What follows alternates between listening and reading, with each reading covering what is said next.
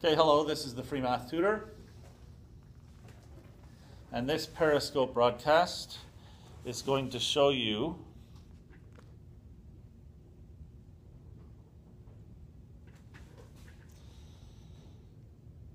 how to find the equation of a line that is parallel to this line, y equals 2x plus 4, and passes through this point 1, negative 1.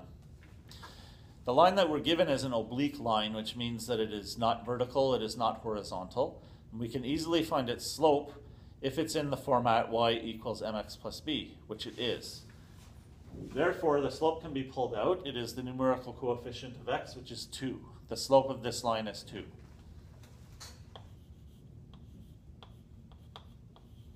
I say m1 equals 2. I have to point out that the lines are parallel, so I say L1 parallel to L2.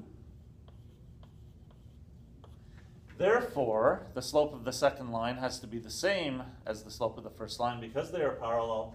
M2 is also equal to 2. Now we can take that slope that we've found and justified, and we can plug it into the slope formula like this. 2 equals, on the left here we put a y and an x, and on the right we put a point that we know is on the line that we're trying to find the equation of. That is this point 1, negative 1. The negative 1 goes on the top, the 1 goes on the bottom. Cross multiplying, I get y minus negative 1 is equal to 2 times x minus 1. Y plus 1 equals 2x minus 2. Y therefore is equal to 2x minus 2 minus 1. Y is equal to 2x minus 3. This is how we find the equation of a line that is parallel to a given line and that goes through a certain point.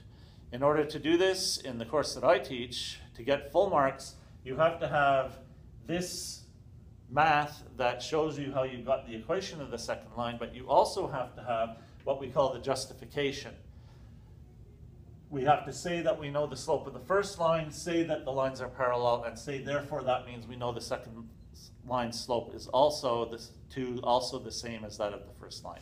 This is the Free Math Tutor.